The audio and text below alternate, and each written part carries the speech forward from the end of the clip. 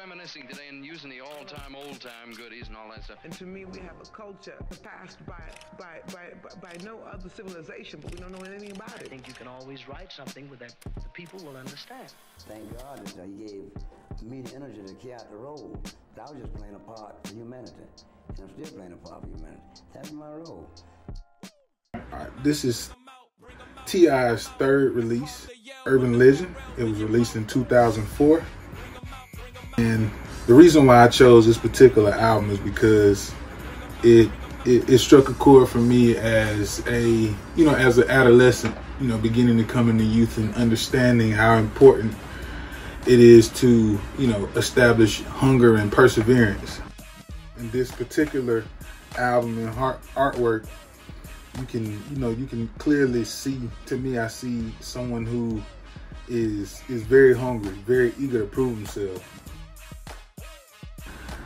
It just means a lot to me. It takes me back to a place to where, an artist had to, put their groundwork in as far as, street teams and working with certain labels. I mean, specifically, I remember him working with LaFace early on, and, being dropped from the label and, getting a deal with Atlantic and, being in the place where he is now. It just more or less capture a nostalgic place, a nostalgic period of time. So that is why I chose this particular project. What are popular songs on this project? Oh God, I remember when Bring 'Em Out came out. Lord G, that was the song or the anthem of the year. Produced by Swiss Beats. That was a crazy record with, a Jay-Z sample, which was very hard to come by. I remember, Cassidy getting, the I'm a Hustler sample. But, other than that, a Jay-Z sample was very hard to come by. But at the same time, when you got the Jay-Z sample, the Jay-Z clearance, that was almost, recognition and or validation that, you were headed in the right place as an artist. ASAP. ASAP was another popular song, at least in the South. Particularly the Atlanta area and or Metro Atlanta area. ASAP was a very big banger, and it struck a chord with me as well as classmates and or teammates. The song that I would choose as a popular B-list song that struck a chord with me is I'm the Greatest. Me personally, I love it when artists get the ability to talk their shit, so to speak.